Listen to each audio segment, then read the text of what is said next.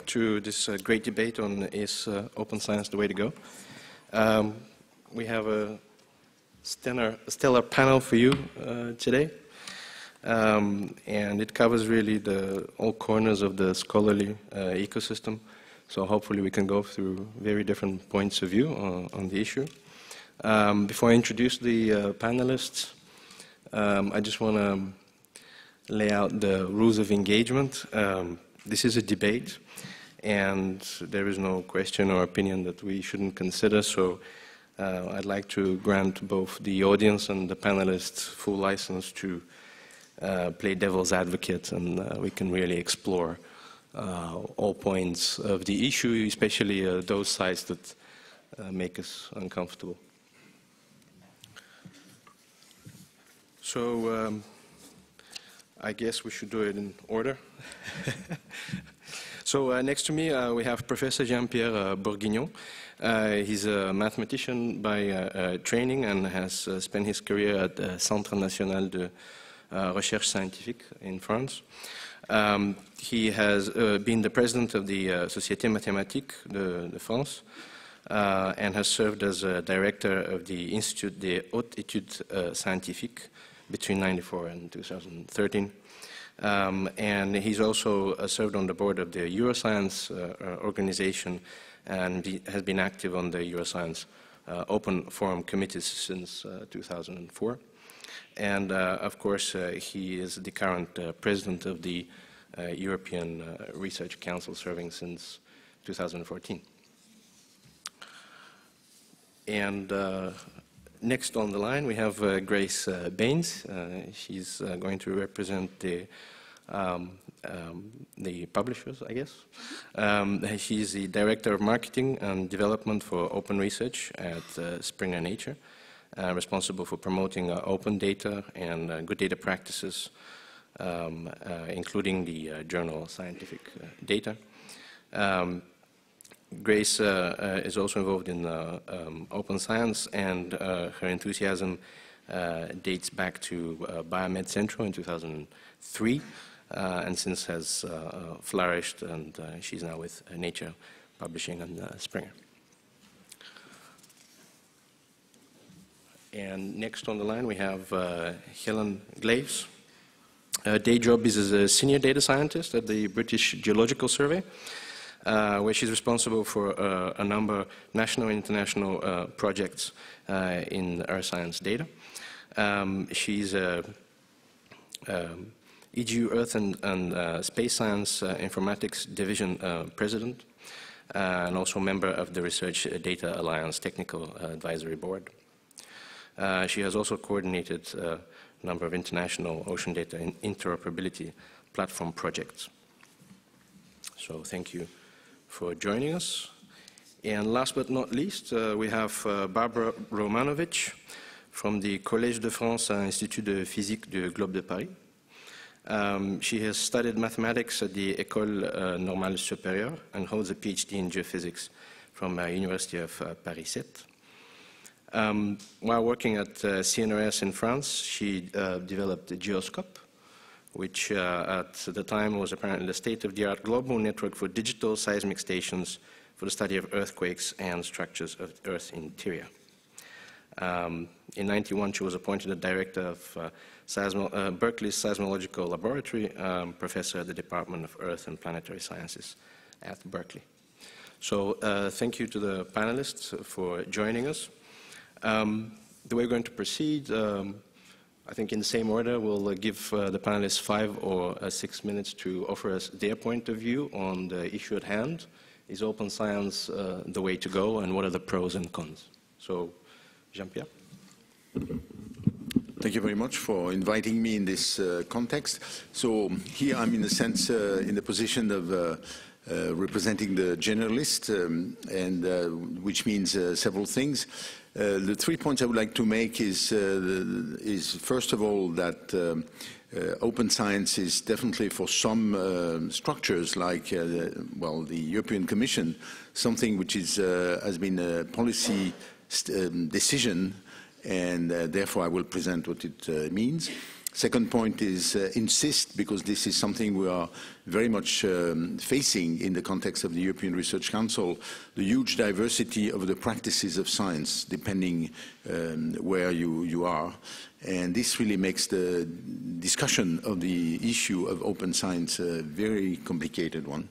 And the last but not least is the fact that anytime you talk about open science, there are really several dimensions, because of course there is the scientific community, and as ERC we feel really that we are there to be involved with the scientific community, but also there is next to it an economic sector which is very much very active, and also since it's a very dynamic situation, the economic sector is proactive, tries to position itself.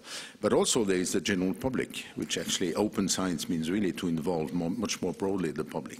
So very quickly, because I have just a few minutes to start with a statement by the European Commission, which is very clear, concerning first the question of access to data, open access. So you know, since 2014, it's something which is mandatory. That is, anybody who gets supported by the European Commission, and this includes European Research Council, has to just organize its publications, or its all the data, all the publication that the person produces, can take different forms, of course, articles, but could be also monographies, have to be made available in open access under a very specific, there is a specific definition of open access, which means there could be a delay, but not more than 6 months, except for social sciences, humanities, which can be 12 months in the embargo. So this is the position. Of course, open science is much broader than that. It has to do also with open data and sharing data. And definitely the European Commission is on its way to really making data sharing really mandatory, almost surely, for the next framework program. So at the moment, what is done is really some kind of monitoring of the situation to try and really prepare people for that, and also to identify what are the real needs to make this a reality, not just an injunction, which would not be good. So this is where we are in terms of decision which has been made by the European Commission. Now, concerning the diversity of the scientific community, I think maybe that's something, you are a huge community which already has its very fine structure, which is of course very interesting, and I'm sure sometimes you have some debates which relate to that. But if you are in the position which I have in the European Research Council, when you put together mathematicians, physicists, chemists, biologists, historians, archaeologists, economists, all kinds, all disciplines, you realize that what is a critical mass can be very different. The dependence on networks of gathering information or maybe working alone is hugely different. You also have the very diverse attitude towards publications, because many disciplines connected to yours, publication alone is quite seldom. Most of the publications involve a large number of people, because to produce the result, you need many people involved. So, of course, this has a very critical influence on how you can practice open science, because, of course, the publications, they have several functions. One of them, the obvious one, is to make the knowledge available to a larger community. But also it plays a very important role in the career of people, because the way you judge whether people are performant or not is based on how they publish, how you can recognize their activities. So I think it makes then the discussion about open science, how you share, how you, whether you own something or you don't own it, or in which way you own it, quite a critical question which goes much beyond just sharing. So this is the point I want to make. And therefore, one day I was confronted with I was forced to give in 4 words what could be the policy of ERC.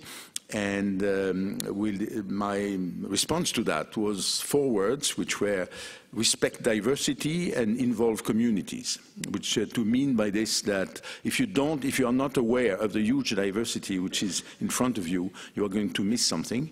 And the people who really know are the people from the community. So if you want to decide from the top something, you have a good chance that you are going to miss the very important point. And my final point has to do, as I said, with the fact that to discuss open science is necessarily a complex thing, because you cannot ignore that there is an economic sector which is underpinning it, and also that the whole issue is to also position the production and the dissemination of science towards a much broader public. And of course, there are definitely some areas where contribution by the general public is very, very important, very significant, and corresponds to a fantastic group of ambassadors. I mean, astronomy is one of them, but also, you know, in medicine, a number of people have really been extremely appreciative of the input coming from patients. So I think, and therefore it means it's quite complicated, because how do you organize this interface? Because they are the professional people and the people who are not professional but very committed and still very knowledgeable. So how do you organize yourself to show your respect for the knowledge which is produced, but still for the professional people you have to organize it yourself at a different level.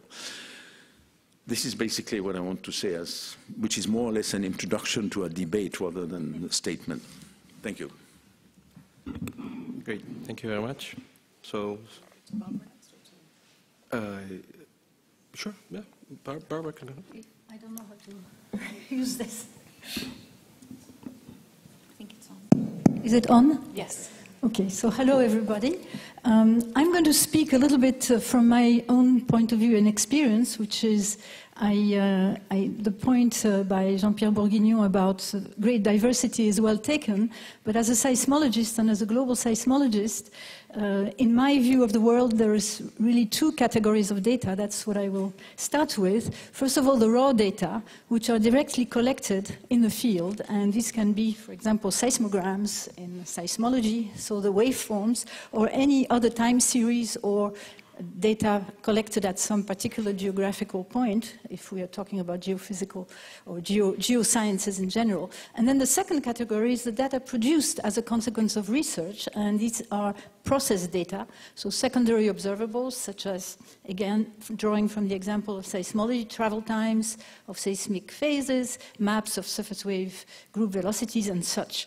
And then also under that same category, I would put the result of modeling, so the models, and also the computer codes developed for modeling. And I think these are two different categories that perhaps deserve slightly different kind of consideration. And so in the first category, again, in my corner of the universe, it is absolutely essential for raw data to be open, because science that can be done with data collected by only an individual institution, an individual country, is generally very limited. An individual group can only contribute a portion of what is needed to really advance the science. A very standard example, of course very classical, is again drawing from my discipline, is earthquake location. You can locate an earthquake with one seismogram, but you're not going to do that very precisely. If you have a network of stations, you can do much better, and if the network of stations crosses a political boundary, you'd better coordinate the exchange of data to get a good location.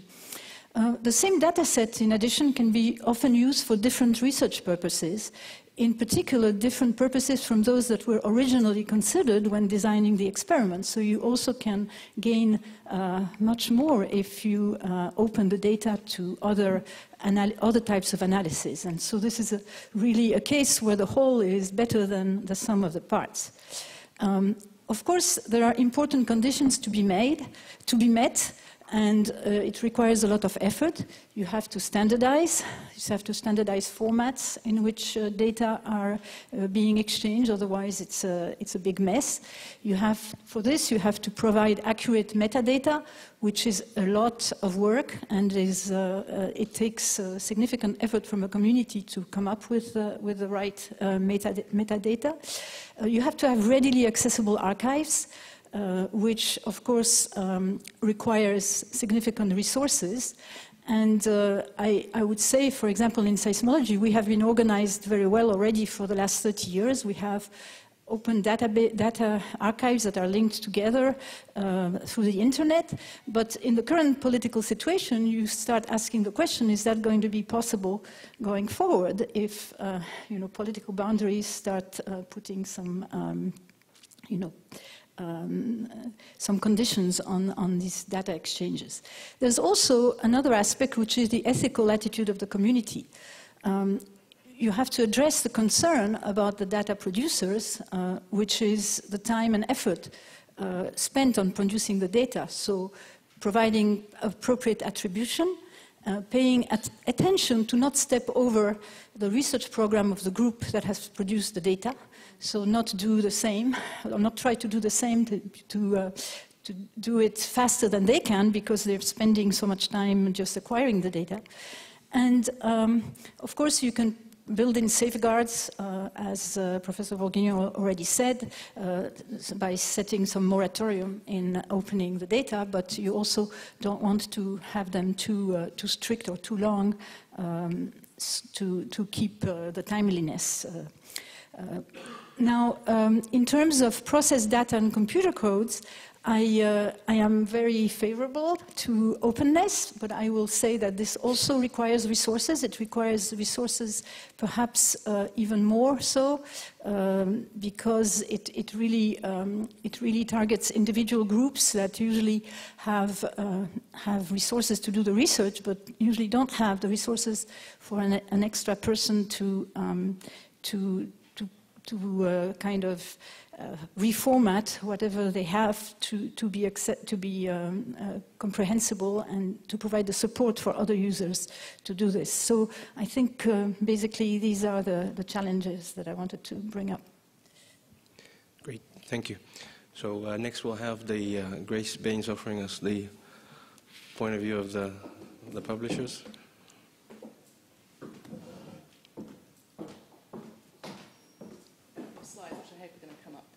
Should be yours. Yeah. Okay. Well, I don't know about a debate. I think you might find that the panel are mostly in violent agreement about this issue from the comments I've heard so far. What I would really like to argue, I think, is that open data and open sciences are great things. They're great for the advancement of research. They're great for society as a whole. And when my slides come up, I can give you some evidence as to why, but I'm going to keep going. Oh, just click. Okay. User error. Okay, here we go. Right. So why is sharing data in particular a good thing? For researchers themselves, it can really help increase visibility of their research. It can also encourage reuse, which, as we've just heard, can be a good thing and can sometimes be a challenging thing, especially if you haven't finished using that data yourself. For funders, it can really increase the investment on research, return on investment for research. So making sure that the same research isn't done twice, that the benefits are maximised. It increases the chance of reproducibility and for people to reuse and reproduce those results and transparency about how those results were gathered. It's good practice. And another benefit for individual researchers is there is evidence that sharing data and linking to data increases readership and citations of their research as well. So lots of reasons why it's a good thing. So for a moment, I'm going to paint you a picture of an open data utopia where open data touches every stage of the research process, from the moment a researcher starts thinking about applying for a grant and designing a study and producing a data management plan at that point, to applying for funding and working with funders and potentially with publishers to register experimental design at that stage. So the results become an important part, but actually the really important thing is the experimental design itself. Collecting and managing that data using good processes and potentially open lab notebooks all the way through the process with an understanding about how you're going to store it and how you're going to share it And imagine a world where we could share our data as we went along, rather than waiting until we're publishing research. Peer review of data is a really interesting question and not one I think as a global community we've solved. And of course there is publishing of data and the findings from data. And increasingly, as a publisher, we're seeing interest in publications that actually describe the data itself. And then once that article is published or once that data is published, making it really discoverable, a world where you can really find data because the metadata is really good, because it's really discoverable. And it's really easy to visualize because there are great tools to help you do that. And that data is not just used once, but is reused and reproduced. Do I believe that this world would be a good thing? Yes, I do. Do I believe we are going to get there in 3 years? No. Do I think we will get there 100% in 5, 10 years? No. So what I'd like to argue is that we should be striving for this, but we should be taking a pragmatic approach. We should be understanding that some data isn't appropriate to be shared, that we should be as open as we can whenever we can. But being dogmatic about aiming for 100% open science and open data, we will end up disappointed and we won't make the progress we could make if we start taking the steps we can now. And then finally, I would just like to share some of the things that we've learned from the research of others about the importance of removing barriers for making data sharing work. So we know that researchers say they want to share their data. They understand the reasons for doing it. And I'm aware, presenting to a group of researchers, that actually I should draw to your attention that this draws on 3 studies.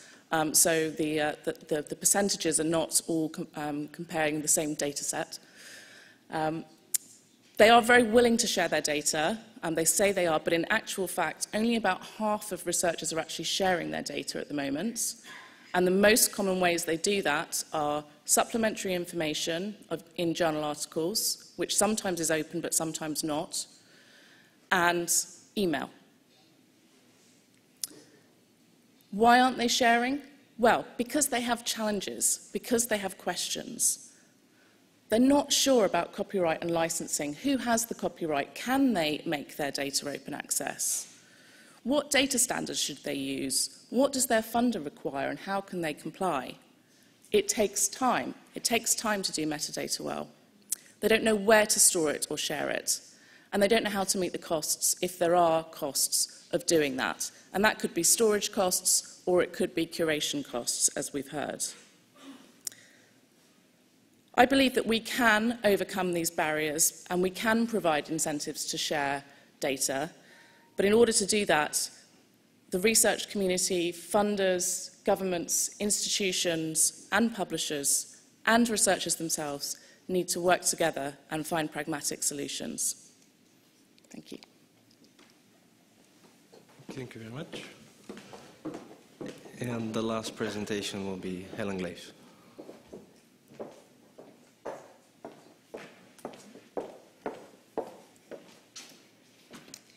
Okay, thank you.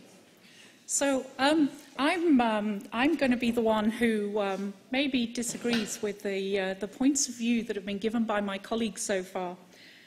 But I should put a caveat on this because otherwise I might need a bodyguard to leave the room. Because as anybody who looks at my CV will know, I am a great advocate of open science and open data. But in the interests of a debate, I think we also need to look at some of the arguments that have been put forward by those people who don't believe that open science is a good thing, and they don't believe that sharing their data is the way to go. And there are a number of justifications for this.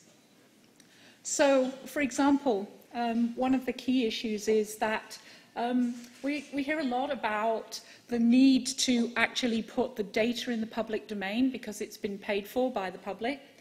But there is also the issue of government accountability about what they've actually done with people's money. They've actually spent money and resources on management of the data, making that data actually available. So there is this issue of the efficient use of taxpayers' money. And the only way to do that is to charge for some of this data and to allow cost recovery.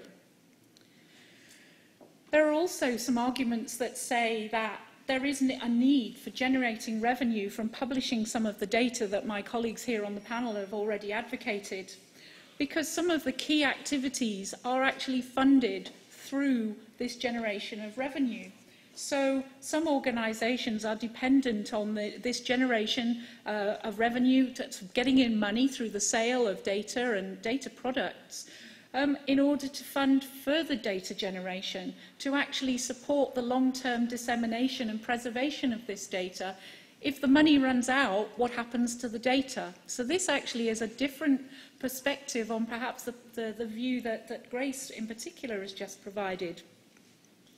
But also charging for revenue allows some not-for-profit organisations to continue their activities, to publish their journals, to support their researchers. So this is something else that's a little bit hidden in all of these arguments. But also there is the issue about the fact that a lot of the raw data that Barbara mentioned, and the need to put the raw data out there, there's a question about how usable is that data for many of the end users. How many of them are actually looking for the raw data? How many of them are actually more interested in the data products, the maps, the services? Because these additional management and processing of data to make this data usable, again, requires a massive input of resources. But we also have to consider privacy. And I had a conversation with one of my colleagues here yesterday over lunch in the audience about the realities of what the privacy issues around some types of data, in particular medical data, really means. How much data is really actually in the public domain, for example, from medical studies, and my colleagues here have already referred to this as well. For a variety of reasons, this data and some of the outcomes of this research cannot be in the public domain. So there is no scope for open research that's dealing with some types of data that have clear privacy issues around them, whether it be medical data or information about where people live or their consumption of particular energy types. But that's only one aspect. I also want to talk about the researcher.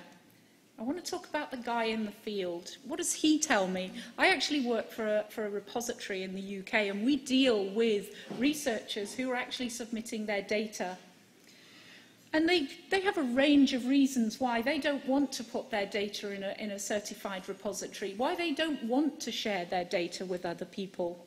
They feel they've invested an awful lot of resources collecting that data, and they actually develop a very strong sense of attachment to their data. And so they develop this syndrome, which Leslie Wyborn here in the audience calls data mining. It is mine, you can't have it. They're also concerned about inappropriate secondary use of their data, somebody taking their data and using it in a way that they do not feel is appropriate. And again, that causes an issue. They become very, very concerned about whether somebody's making use of their data and they somehow end up liable for some aspect of the research that's been done. But I think we also have to bear in mind another perspective for the researcher. All of them are in need of a job, they need to work, they need to have future research proposals.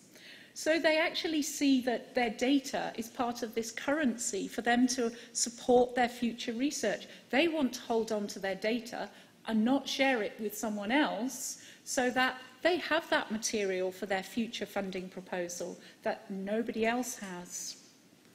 But there is also this concept of the data parasite. And I know there's been a lot of discussion in the media, particularly in the medical domain, about whether this is a real phenomenon or not. So I'd like to introduce you to Saki. Saki is the research parasite who lives in the Twitter sphere. And this has been propagated quite extensively recently. And it is an idea that researchers are scared of sharing their data because they're terrified that their data will be stolen from them. They will not know how far it's gone, who's using it, and worse still, other people will get credit for what was their research in the start. I also want to just quickly give some reflections based on this topic about some of the things I've heard at EGU this week. I don't know if Wim Hugo is in the audience at the moment, but apologies to him because I've just plagiarised part of his excellent talk, which he gave on Monday. But I think it's very relevant to this great debate, and I wanted to bring this particular observation that Wim made during his talk on Monday, which is that open science doesn't necessarily mean better policy or better decision-making. Significant effort is actually needed to get from the data to the policy. And another issue is that science is conducted by the specialists, while decision support is often done by the generalist. So, in reality, is open science the real conversation we should be having at this point in time? And I think Grace summarised it very well in her closing remarks, that the timeline for open science is still up for debate. Thank you very much. So here we have both sides of the story. The first and the last talks kind of oppose, I guess, in a way. So we have the full range. I want to start first with ownership. I mean, you mentioned ownership of the data, and we want to respect the diversity of practices across disciplines, and we want to respect the data generators. As a process funded by public money for public service, who does ultimately own the research data that researchers generate? I think depending on the context and on the countries, the attitude towards data and towards actually ownership of results varies a lot. I mean, this is critically encapsulated into the regulations concerning IP, for example, and of course different countries have different philosophies and different attitude. So therefore I mean, this is one thing which immediately comes to, cannot be ignored, and because there is a legal framework in which things are done, and they are done quite often differently. So that's one thing. Then besides that, of course, the condition through which the data are produced can vary enormously, because sometimes it's really very personal work. Most of the time it's not. It's really a big network of people with different positions in the hierarchical ladder. I mean, from researchers, technicians, even I mean, all kinds of people can be mobilized for that, and therefore, I mean, if you want to go from the data to the people who produce them, it can be a quite complex process if you want to monitor it carefully. So this is something which, again, the only way you can deal with it in a proper way is by, basically for each sector in which you look at that, to look at the reality, and the reality can be very diverse. I'm sorry I'm not giving simple answers, but unfortunately... I don't think there is a one-fits-all answer on this issue. Since we're talking about ownership, I wanted to rebound on what you said about reselling the data. That comment surprised me because I spent part of my time in the US, and I have worked with the US Geological Survey, who funds a lot of seismic networks, and in fact we're not allowed to resell the data because the argument is this was already paid by the taxpayer, so this would be double taxation. So I think there is this argument. Do you want me to come back on that? So, sure. I think we shouldn't forget that I agree with you in most instances. There is a mandate for free and open access to data that's funded by public money, but I think we also shouldn't forget that there are certain instances where governments do actually legitimize the sale of data for the purposes of cost recovery. So, I can use the example of the Ordnance Survey in the UK, who produce data products. They charge for those products, and they're charging for those data products. So I think there still is a culture of charging for some things. Perhaps, try this one. Thank you. I'd like to add to that and actually come back to your first question afterwards as well. I think you've hit on a very important point there, Helen, which is there's a difference between the raw data itself and its interpretation or other value that is added.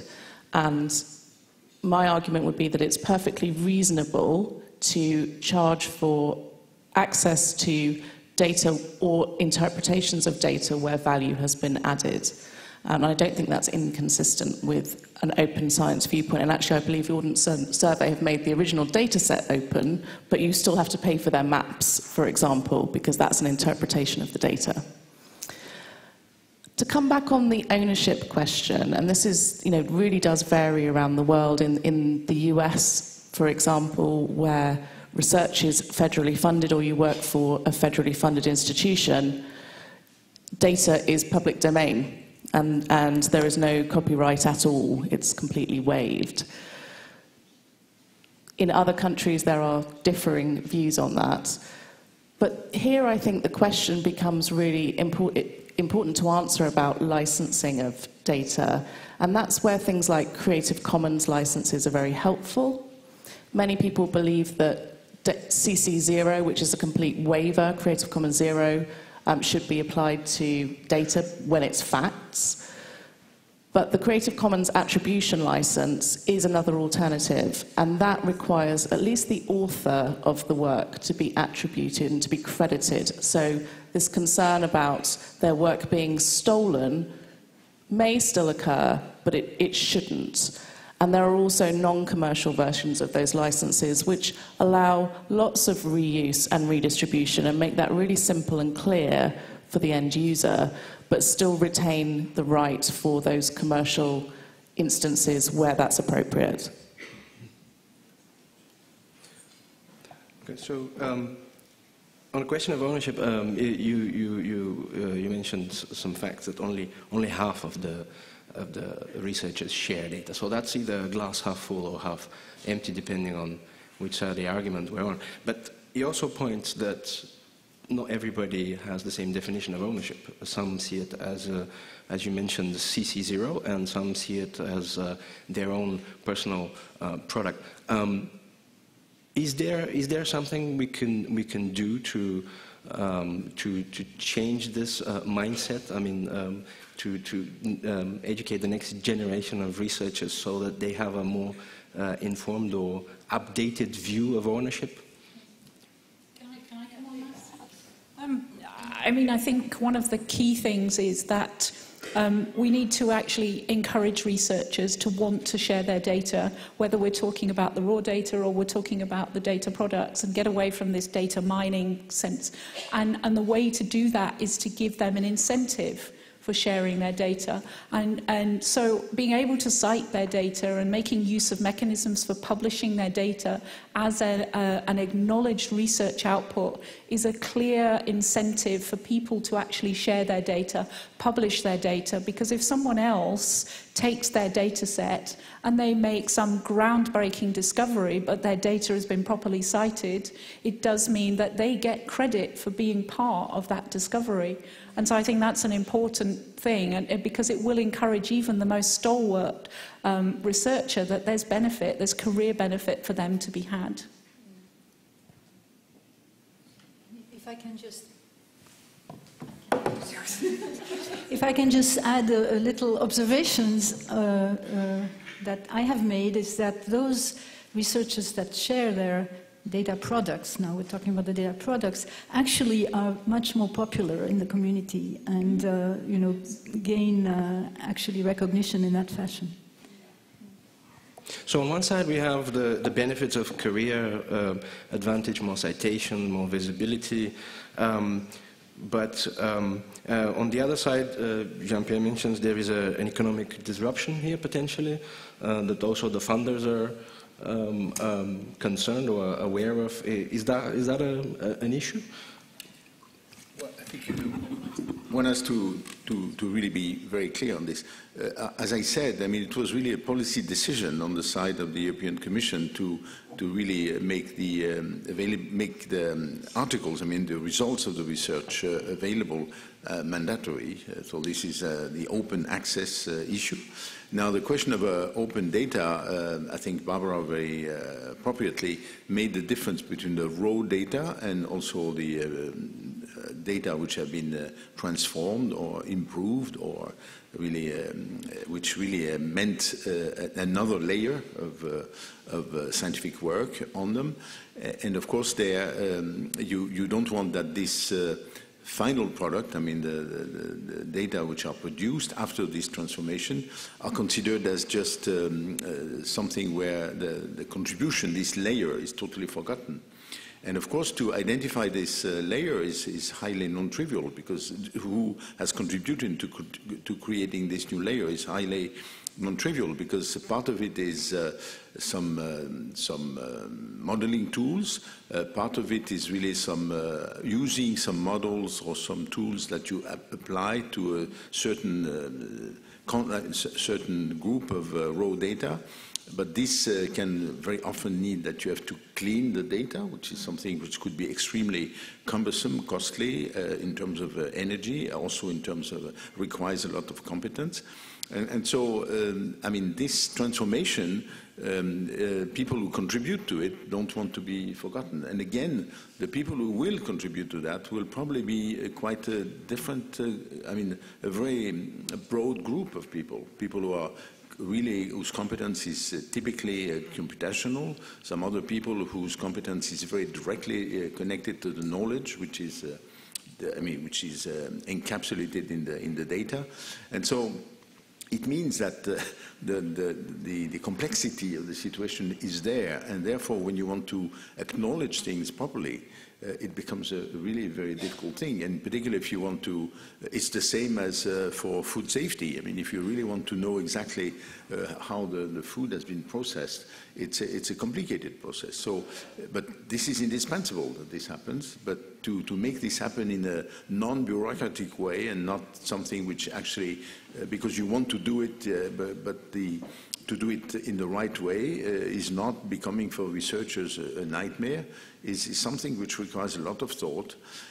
Now, the final point, which had to do with the economical dimension, is a number of publishers or even new companies appearing.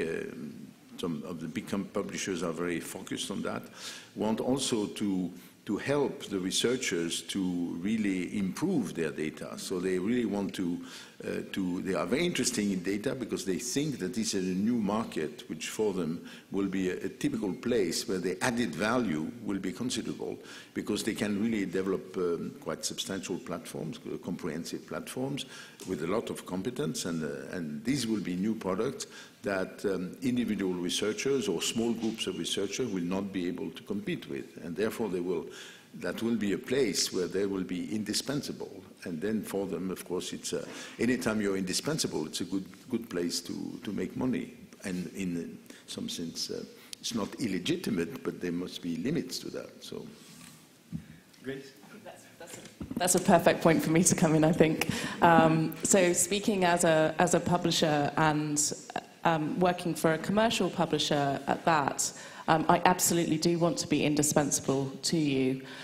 So we are very interested in how we can add value on data, and how publishers, with the infrastructure that we have, with the editorial expertise that we have, with the global reach that we have, can add value. What at Springer Nature we are very clear we do not want to do is to own your data. We want to help you improve your data, help you share it, add value to it, help you discover other data, but we're not trying to take your data from you. So absolutely, I think there is we like to think there is a role for publishers in this, but walled gardens are not, certainly from Springer Nature's perspective, where we're trying to get to. Can I pick up on a couple of things there, which kind of relate to that? So, costs. There are very real costs in creating good data, marking it up well, I mean, Helen knows this, I'm sure, better than anybody else sitting here.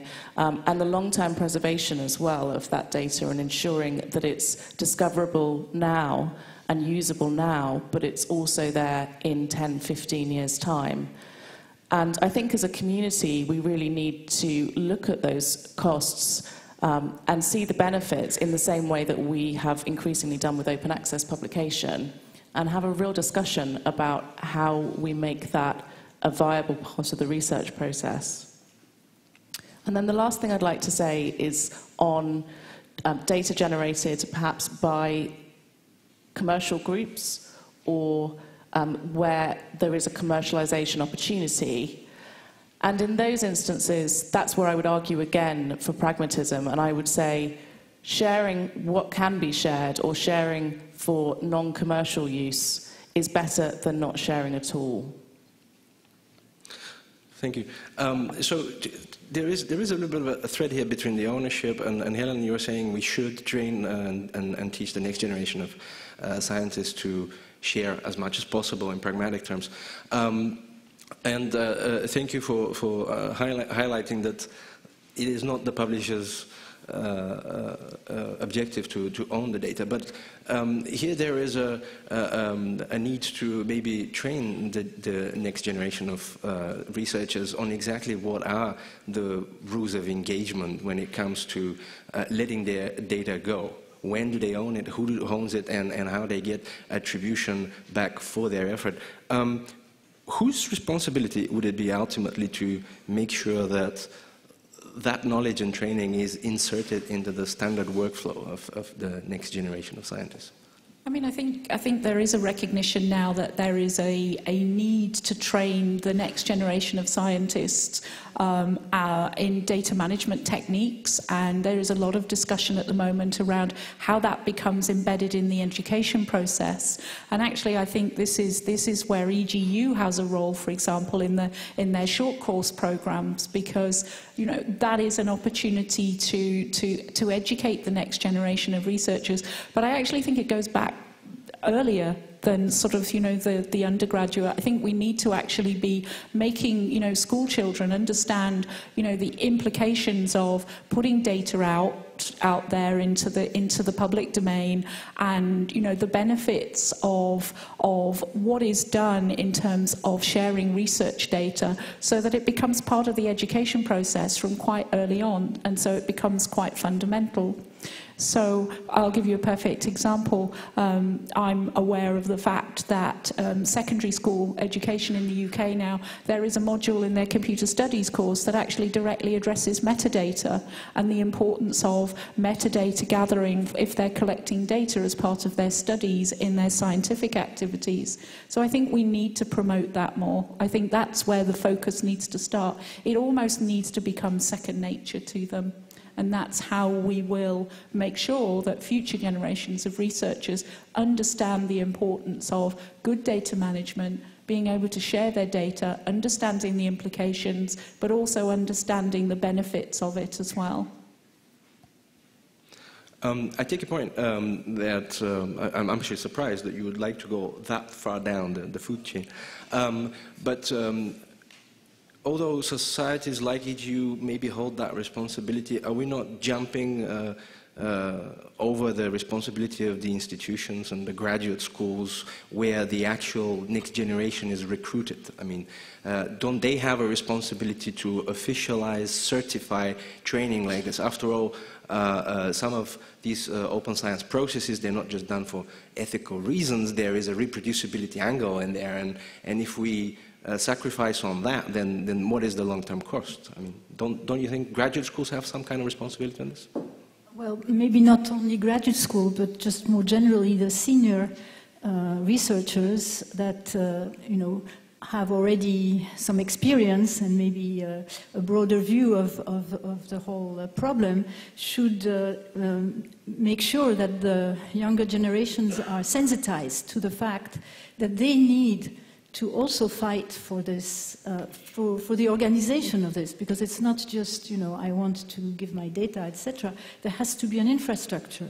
And so you have to, in order for an infrastructure to exist, the community has to get organized and get the funding for it. And yes, you know, maybe a generation ago this happened, but it has to be redone, you know, every 10 or 20 years, the same issues. I mean, again, I'm talking from the point of view of seismological community, which got organized 30 years ago, but the younger generation think it's automatic, that they get the data, you know, they sit at their computer and they get the data, but it is not automatic at all. You have to keep working on it, improving, you know, improving the technology and fighting for the funding to be able to organize, because the infrastructure is very important.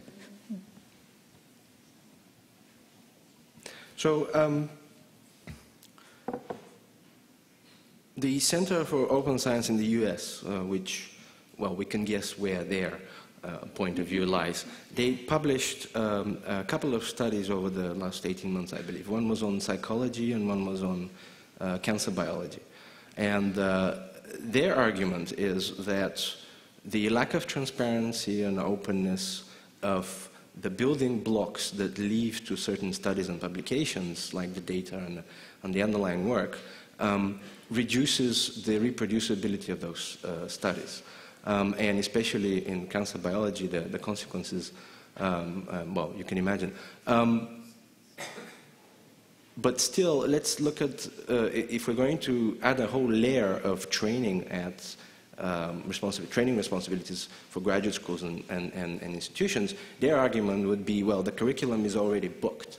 So how do we prioritize this new set of skills that need to be added in the digital age, right, and big data and data handling? How do we add that layer of skills in an already, and how do we prioritize it? How do we change the mindset of the graduate schools and the institutions to put priority on that? Well, again, it depends on the community. I think in geosciences, and certainly in geophysics, it's already in the mindset in most places, and I don't think you need to add a layer. You just need to for you know, more senior members of the community to bring in the younger generation, to involve them in the community meetings, in the committees, you know, that work to discuss all these issues and to make them participate early on. I don't think you need to add a formal layer of instruction. It's more happening, you know, in the field. So it's the role of the supervisors. That's where it lies. If you have a PhD, it is your role to make sure that these kind of best practices are included in the workflow. But if I can just comment on that, I think I absolutely agree with Barbara. I think certainly in my domain, there is already this awareness that, you know, this is part of the education process. And so you're absolutely right. I don't think we need to talk about adding another layer. And I think if you look at a lot of the universities, certainly in the UK, there are a number of courses springing up, both at graduate and postdoctoral level, that are available to the student, to the early career scientist as well, that actually are directly, readily available to them. So there's no need for an extra layer. I think there is an awareness that this is an important part of the education process now. Right. Yeah, just to mention, of course, this is a typical case where a community recognizes that this kind of competence, this kind of knowledge is just a component of the absolutely necessary knowledge for the next generation. The difficulty comes in communities where the use of large set of data is a paradigm shift in the practice of the work. And the typical community of this sort is historians, where definitely at this moment there are really quite serious debates where some historians are trying to approach a number of historical issues based on the quite massive use of data, when some others consider this as some kind of a well, devaluation of the work of the historians, who have to rely more on really looking at archives and things like this, without creating new set of archives in some sense, because you collect them in a very different way. And so, of course, for the communities for which this eruption of this data-based approach is coming, of course, it's much more complicated, because then the consensus is not there, and then it's not even, for some people, they even claim that there will not be a consensus. That is, there will be different ways of doing things, and there will be different schools and different approaches. So I think if you look at take a more global view, then of course there are communities which are already in this mindset, and they are already taking the necessary step. That is both training people properly, recognizing new professions, that new professions are needed to develop the work and so on. And some others where really this paradigm change is just underway, and the question is whether it's just you wait long enough and this will be done, or whether there will still be people who will claim that this is not the right way of doing your profession. So I think definitely in the different domains of knowledge, you do witness situations like this, where clearly some cases are just things are already done in some way, which means a lot of work, a lot of new means and new professions to be recognized and so on, but this is basically done. And some others where clearly there is still a serious debate about that. Can I just quickly comment on that? Because there was a really good paper given here early this week from somebody representing the natural history collections, and I just wanted to give an example of what you were talking about. And the figures that were given were that only 10% of natural history samples are actually available to wider research. About 90% of them are currently still in analog form and have not in any way been documented or digitized, even at the metadata level. So actually, certainly for people who are wanting to deal with the natural history collections, there is still a long, long way to go. So I think your point is absolutely right, that it does very much depend on the community. Thank you, Helen. We should open the floor for questions, and I'm going to ask if you have questions to the panel to just walk to the microphones. Yes.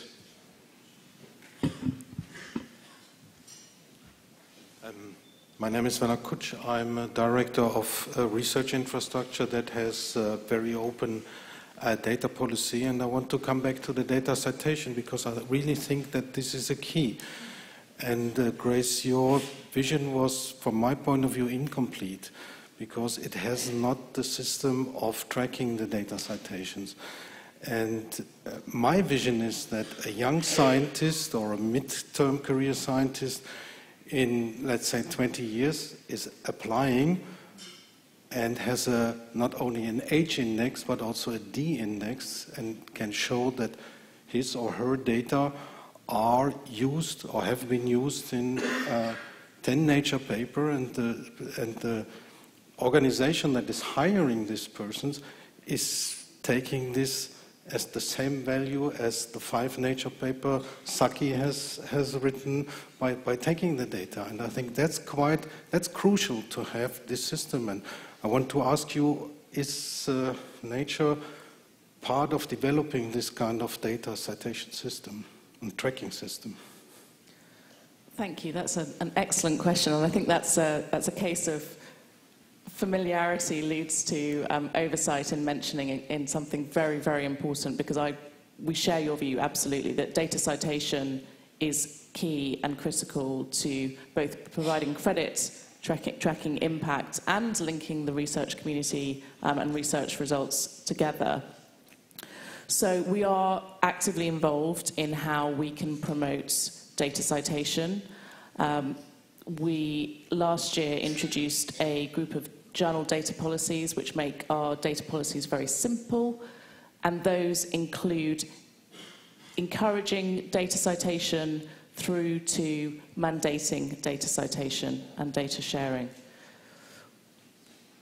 There are lots of ways to cite data, but DOIs, you can easily get a DOI for data which makes it just as citable, and we would certainly encourage researchers to be citing their data and citing others' data in their research publications, and would also encourage funders to be considering data publication or data release as something that should be considered for credit as much as a publication. Can I just quickly come back on that, because there is an organisation called the and I've got to get this right, the Coalition on Publishing Data from Earth System Science, COPDES, which brings together the data repositories and a number of the publishers, and I believe Springer is one of them. Springer and Nature is involved, and this is about addressing exactly the issues that Grace has just highlighted. So there is a recognition for this need for the publishers to come together with the repositories and those people dealing with day-to-day data management tasks. I'll start with the question. We are talking about open data. I think we should also talk about open results, open papers. So my question is, why on most scientific journals I have to pay 40 euros to download a paper, and how much of this money is going to the people who wrote the paper? Right. Maybe it's a bit provocative, but...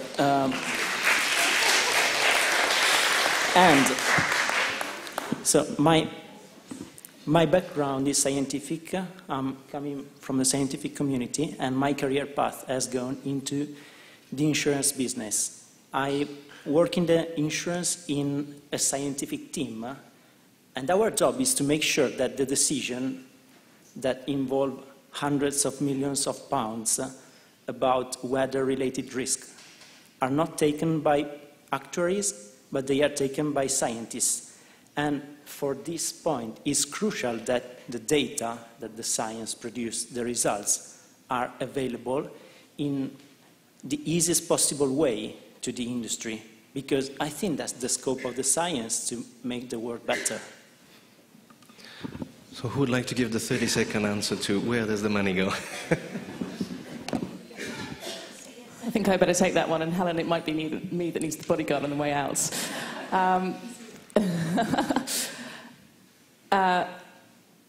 I think I would say two things. I think I would say that just in the same way that we have acknowledged that there are real costs associated with curating, preserving data, there are very definitely real costs associated with making publications discoverable, easily readable, facilitating the peer review process, and those costs do need to be recovered, and they need to be recovered in some way, and there's multiple ways you can do that, and paying per article is one way.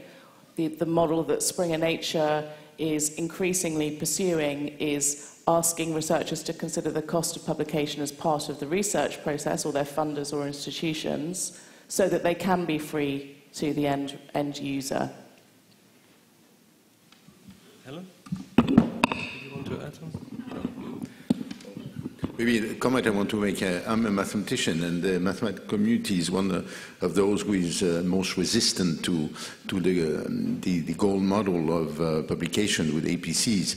And one reason is it's true that in all my career, if I asked a researcher to give me an article he has just been produced, I get it immediately. There is no problem to accessing articles. I just ask and I get it. In other disciplines, I understand this is not necessarily the case. That is, people want sometimes to keep things in a way which is more controlled. So I think, again, we are facing a situation where what you describe as your legitimate request is considered fully legitimate some places, less legitimate other places. And definitely I think we need to, and the key question you were asking is actually what is the value of the service which is provided by the people who publish. And there is definitely a cost. I was director of an institute which was producing a journal, and so I knew exactly how much it cost to produce the journal. And the journal, of course, there were different parts in it which were which were actually of different nature. But it's true that to produce a journal of a certain quality requires some cost. But then the question is whether what is in the end asked as payment is in line with the real cost. So that's the key issue, of course, there. And then the same will happen with the data. If the service provided to improve the data is paid at the right price or not the right price, so there will be room for a real study of what is the added value and to measure this as accurately as possible. I think the original question was how many of the $40 go to the author, but I think that's a question bigger than this debate. Next question. Hi, my name is Dirk Fleischer. I'm managing infrastructure for marine science, and I want to pick up on Helen's sucky friend with the question, if we are really open and transparent, giving out our ideas with timestamps in the internet openly visible, it is very easy to track down that somebody stole an idea, stole data, but what we are right now missing is in the science world, if somebody is doing this and publishing a paper, usually all his people who know him and know this fact, they start closing down. In the real world, we call the police and tell them, okay, get the thief and put him into prison. But we don't do that in science. We start to do our own business and close down. Why is it so rare that people who have done something like this have to withdraw their articles and are pointed at?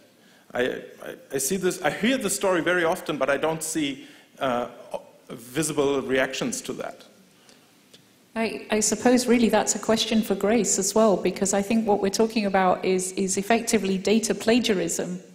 You know, people reusing other people's data without giving them sufficient credit. And when this is, you know, visible, I think this comes back to Barbara's point, you know, there is a certain level of community acceptance and, you know, what is not acceptable in a community. So I think Dirk's right. When people recognize this is happening, you know, they do become sort of ostracized a little bit from their community. But I think maybe this is a question for Grace of, you know, do the publishers plan, or do they have a process whereby, you know, if data's, you know, if it's clear that data has been taken from one author and used by another without appropriate citation, will the journals in the future maybe deal with that in the same way that they do with academic plagiarism right now? Such a good question. I think that the research community is actually still struggling with plagiarism of research articles and of the results of research, and cross community initiatives which, like Crosscheck, looking at plagiarism, are making real strides there, but there is a way to go, and unfortunately it does still happen. Actually, I think that this is not just a publisher responsibility, and certainly, you know, when we, unfortunately, as we sometimes do, have to retract an article, more often than not it is the author or the institution who, in the end, retracts the article. We will bring what we found to their attention, we will express concern, but the institution often needs to investigate that allegation of plagiarism or other misconduct, and then the journal will cooperate with them. That's not to say that journals don't have a responsibility. I think they absolutely do, and we do retract articles as the publisher or the editor when we need to, but it's very definitely a shared responsibility.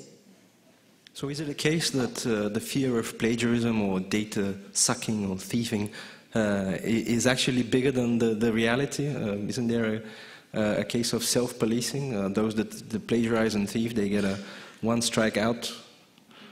Yeah, I think I totally agree with Grace's comment, actually, that I think there has to be some self-regulation within the community. You cannot be entirely looking to the publishers, because not all data finds its way into publications anyway. So, you know, data can be reused in other data products. People actually bring together data from multiple sources to create new data products.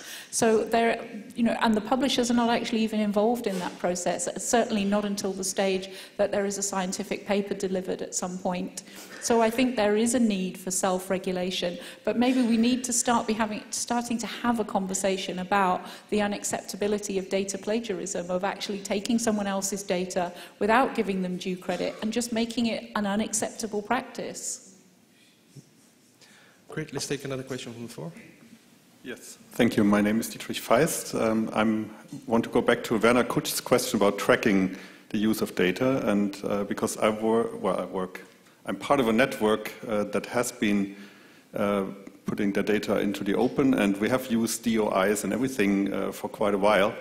And I can assure you it's not as simple as just to put a DOI to your data set, because we have several dozen papers that have even cited our DOIs, but still they are not tracked by any of the index services. It's actually quite a long process where you have to work with them intensively, and I spent about 3 months collecting the metadata that we need to submit to Thomson Reuters and get it in the right format before they can even start doing that. So there's quite a high, quite an investment to actually get your data tracked in the same way that you would get a journal publication tracked. And this is not an easy task. And I have to say, right now, the only hard currency in getting your data attributed is to ask for co-authorship. That's the only thing that you can really rely on, that it will be properly attributed to you.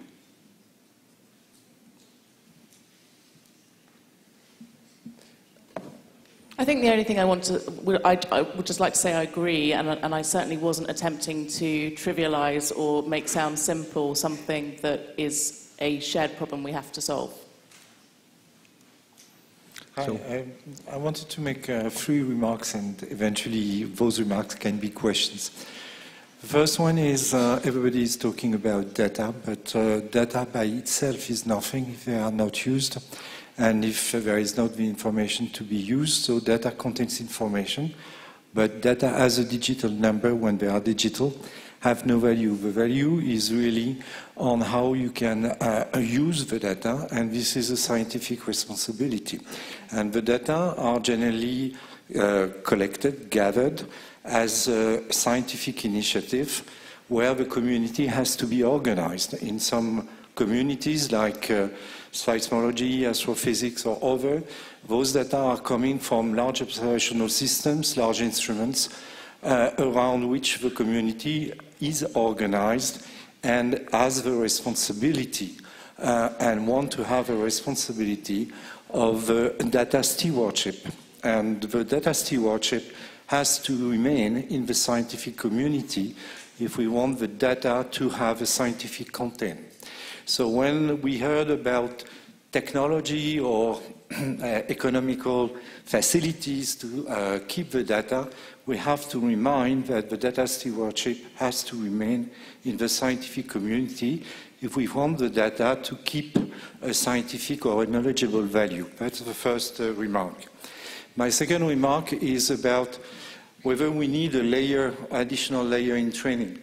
I think what we need is really something to support the organization, a part of a scientific community around the data that has a cost, that is a very long-term perspective. Some communities have been organized for a very long time, and they critically rely on that. And this organizational business is a very, very important thing around the data, more than infrastructures or everything. We need to have a community organized about the data stewardship and the data use. And finally, my last remark is about the property or not of the data, because it depends on the research practice. Some research practices don't share the data because they don't need to do that, or they think they don't need to do that. And therefore, if we want to sensitize this, or to have some incentive, is really to demonstrate that there is a value in terms of research productions and new knowledge to be produced by sharing the data. Otherwise, there is no need to share the data in some communities because either the people don't rely on the data of others or they can produce good science without sharing the data. Can I ask you to conclude so that we can have the panel's reaction before the next question? Thank you. Anyone like to reflect on that? Yes. So I think I absolutely agree with you, of course, on all these points. Certainly the first 2 points. The last question really is how to do it. You know, how to convince people that in fact there is value added in sharing. I think that's actually a challenge. That because it only happens by example, really. So the best way is to show that you can do some science better than if you are not sharing. That's the only incentive that a scientist can understand. If they can produce results that they couldn't produce without using the data of others, then this is the good incentive. Let's take that for after the debate. We do have several questions. If I can ask you to really state your question in 30 seconds, all four of you, and then we'll have reactions before we conclude. Okay, I'm Robert Gurney, and I'm the chairman of the E-Infrastructures and Data Management Committee of the Belmont Forum, which is the top 26 funders, one of which is the European Commission, which we managed to persuade to become open. That it's clearly an issue of reproducibility on results. When things are open, then they are people's behaviour is different because they don't just select positive answers, which otherwise they only publish positive answers, and there's huge evidence in many fields of that. Beyond that, though, we should recognise the cost across these 26 funders who are moving to open data. It costs 5 to 10% of their turnover, and that means 5 to 10% fewer grants. Great, thank you. That's a good comment on transparency. Yes? I will go really quick. So Alison Hefner, University of Bremen, Marham. So I'm a marine biologist, but I'm also on the project management. So this is a little bit different, but this is the communicating science type of question. Do you think that having open data, open science will help close the gap between researchers and general public, allowing the public to become more involved? Or will it be like the WebMD effect in the United States where everybody thinks that they're a physician because they saw it online? So. Great. Thank you. Thank you.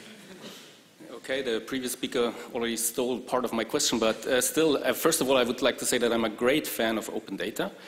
Secondly, I understand that this debate here, according to what is written in the program, was about open data mainly, but I'm still a bit disappointed that open science is reduced to just this aspect here. I think it should be much more than that. Open science seen as open data, that means we scientists sit in our castle and once in a while we open the doors and release our data and present it to the public. But in fact, open science, I think, should be much more than that. It should be a two-way street.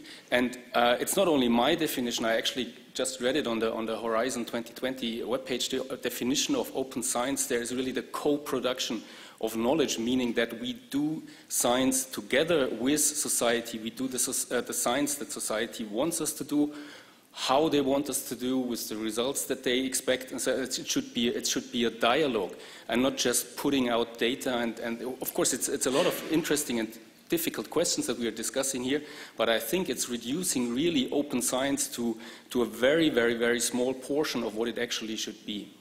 Can I just quickly come back on that? I just wanted to highlight the increasing role that I think citizen science is playing in a multitude of fields where researchers are increasingly relying on the observations of the general public. And so this is closing the gap between the general public and the researcher in a number of fields. And so I think this does address at least one of your points, and I think it's something we should try and focus on going forward, is the role of the citizen scientist. Before we continue, I just want to give the last gentleman a chance. I'm Prasun Bhattacharya from KTH Royal Institute of Technology, Stockholm, Sweden. I just wanted to inform about, it was a great debate what we are talking about open science. But first of all, I was just trying to understand, what science we're trying to make it open, firstly. Number two, what is the total volume of data, what we science produces as compared to what is produced by different governmental agencies? globally, because that is one, at least is the one, there's just a fraction of the total data sets available about the current problems, especially when we talk in this forum of EGU. What concerns geosciences? I mean, you are talking about the earthquake data, and I was more focusing on the water quality information, which is very scarce. I mean, different countries within the European Union, within the rest of the world, there's a great deal of differential handling of the data, different standards of analytical infrastructure, analytical trustworthiness. And so these are some of the global problems which we need to address when we talk about open data. For example, if I want to go to Nicaragua and understand the drinking water problems, how do we make use of this data? This is beyond the scope of our individual room-based research or our personalized research. It's basically how we focus more on the societal needs, especially within the framework of SDGs, how science is going to promote the SDG goals in these different objectives. So that's my point. Thank you.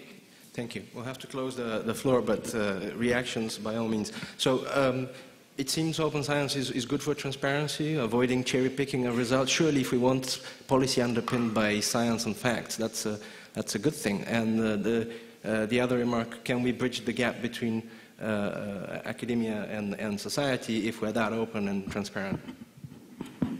Well, that's a major challenge, and it looks like it's something to which the scientific community as a whole has not put enough attention to, and probably not enough effort. Except the efforts are, it's not so obvious how to develop them, because definitely there are some areas where there are people who are already spontaneously interested in the topics and are actually producing some knowledge in some way. And these people are very natural ambassadors and fantastic people able to really show and motivate others also for this. In some other areas, it's much more complicated, and sometimes because the interference between scientific knowledge and also beliefs can also be something which becomes then an issue. And then the situation is much more complicated, because you have to, in any statement, you have to separate what is really based on facts and what is really based on beliefs. And this can be actually very tricky. And definitely, if you look at what's happening in a number of countries now concerning vaccination, for example, is a very, very serious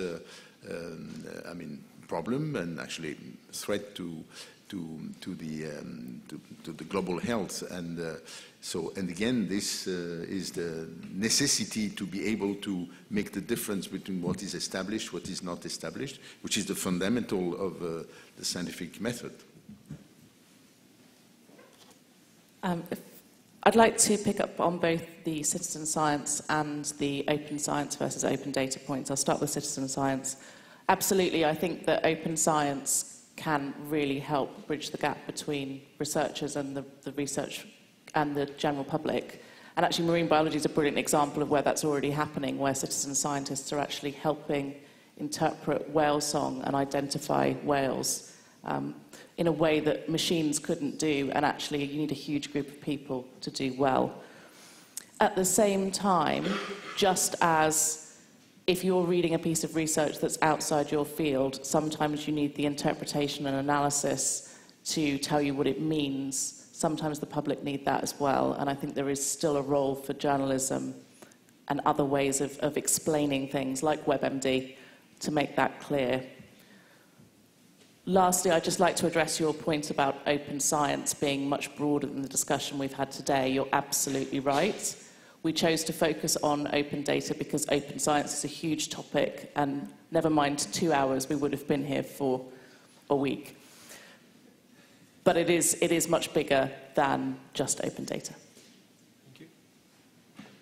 So we have about a minute each left. I guess one thing we can agree on is that there is a lot of potential, and there's definitely problems. Open science is just a seedling, and it'll probably take some time before it matures to its promise and potential. But in that transition period, I just would like to give you a minute each to choose really one piece of advice that we should let the early career scientists present to walk away with. What message would you have for them? Well, my message is a very simple one. I think as scientific communities, because I think they are definitely communities which have their own organization, we have not put enough effort in organizing ourselves on this, and therefore, which means that we scientists have to speak up more and to get better organized and more efficiently organized on these issues, because if they don't, some others will do that in their place, and that will be bad. Thank you very much. Great.